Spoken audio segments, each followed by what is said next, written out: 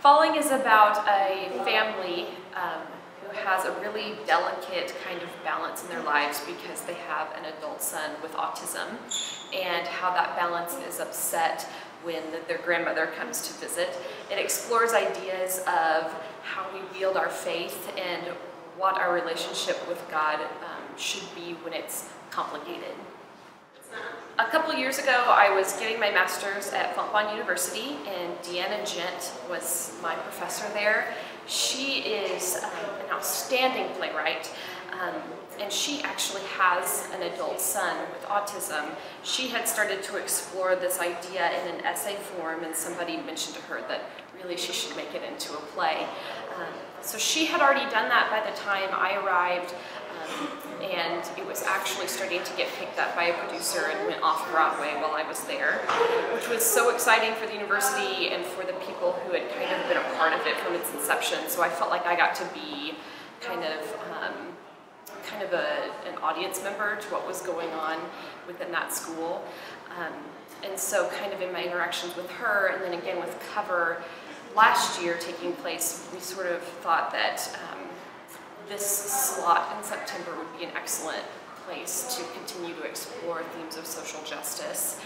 And so I approached her and talked to her a little bit about what it would mean for us to do the show here, and then we ended up choosing it for our season actually almost a year ago. Falling explores the relationship between family members when one of the members has severe autism. It explores not only the relationship between those people and the person with autism, but also the relationship with each other and how that's impacted. It also explores the relationship with God and what that looks like whenever it's difficult. Falling is a show with a lot of sensitive subject matter, so when we brought this show in, first of all, we had to look back on what we've done in the past. So I really feel like Cover last year really paved the way for us to be able to attack some more difficult and mature subject matter.